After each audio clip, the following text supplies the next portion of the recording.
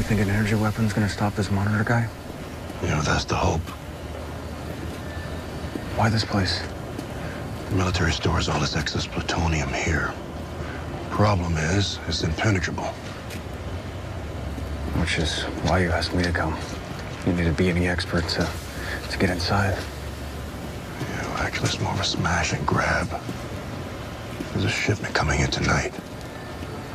We are gonna steal the plutonium before it gets inside. Go, go, go.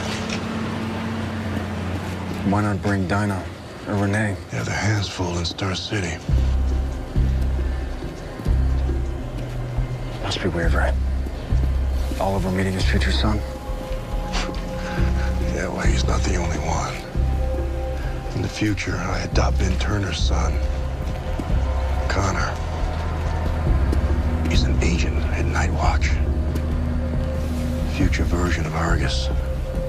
Sounds like he would have been a great candidate for this mission. You didn't need me for this, John. So what are we really doing here?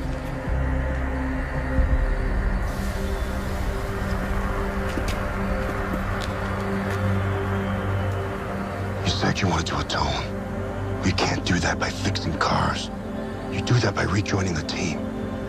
I know you think you can't control your bloodlust. It's only because you haven't figured out a way that works. Because there is no way. So whatever you're about to say, I don't want to hear it. We're already here, so I'm gonna help you. But once we're done, I'm going to disappear. To a place where even William can't find me.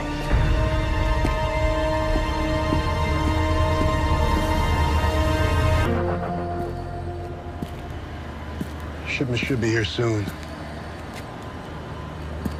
What made you wait till now to give me your big pitch? I'm guessing Connor told you something bad about me in the future. Not just about you. Tell me. William finds you and Lee and you. After being there for years, apparently in some self-imposed exile. I never get rid of my bloodlust. You knew all that and you still thought you could come save me? Because there's more to your story. You may have started on Lee and you, Roy, but that's not where you ended. Felicity sent William to that island to find you because she believed in you. You go back to Star City, man. You work with the kids. You help them save the city, Roy. How is that possible? Because you found the way to control your bloodlust. You found that it was by being part of a team. You kept your distance because you believed that you were a danger to everyone around you, but the real danger was believing that you can deal with your past alone.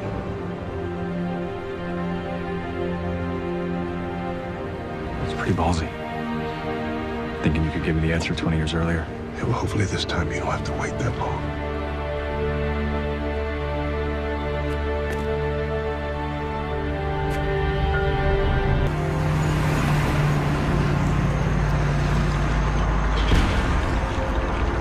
You ready? As I'll ever be. Let's go!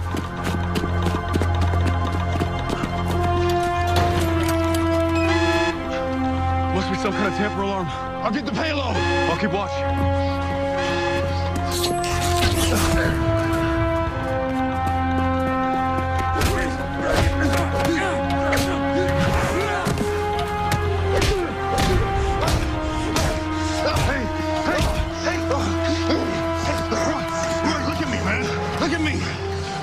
Roy, you're all right.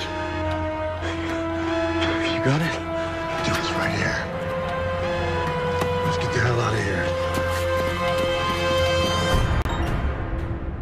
Any word from your contacts?